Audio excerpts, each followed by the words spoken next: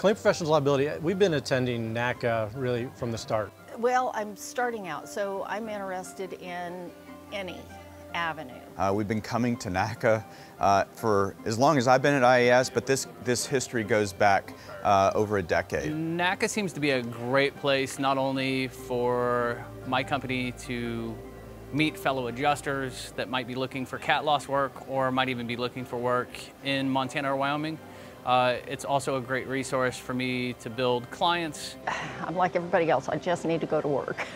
We love coming to Naca because it's really an opportunity to see some old colleagues and old friends, but it's also nice because you see a lot of people that are new to the industry. IAS is here at Naca because we believe in the mission of this organization. My first time, new adjuster. I attended Naca because Matt begged me to over and over and over and said, this is the place to come if you want to meet people in person and let them get to know you, which in our industry, we know it's not about who you know, it's about who you're getting to know. So Naca's great for that. This is the first year we've been to Naca. We decided we wanted to come and kind of be able to do something we haven't done all year. We haven't been able to see people face to face and get to know a lot of these new adjusters. That's what the best part about Naca, I think, has been for us. The only way that we succeed as an IA firm, if we're finding those adjusters who aspire to deliver great service, we can develop them to be the right partners with our carriers. Just watching the AdjusterTV and how important it was to do the networking side, it seemed like it would be a